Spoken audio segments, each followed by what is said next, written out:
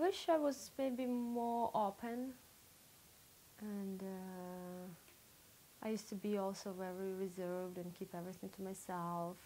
Now I'm much more open, and I'm not afraid to share my feelings and thoughts.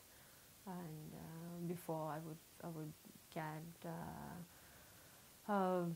really embarrassed, especially, yeah, I always had this pressure. Or I don't know why we have this always pressure. What are the neighbors gonna say? What are the friends gonna say?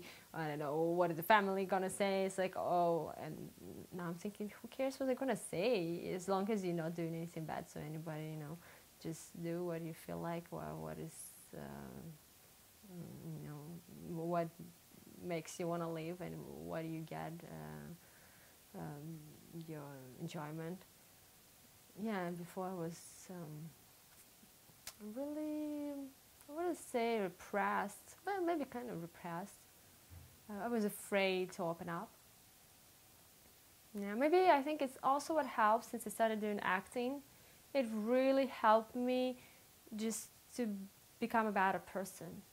I think I've seen so many other people just by doing other characters, and I've seen life from different perspectives, and it made me think a lot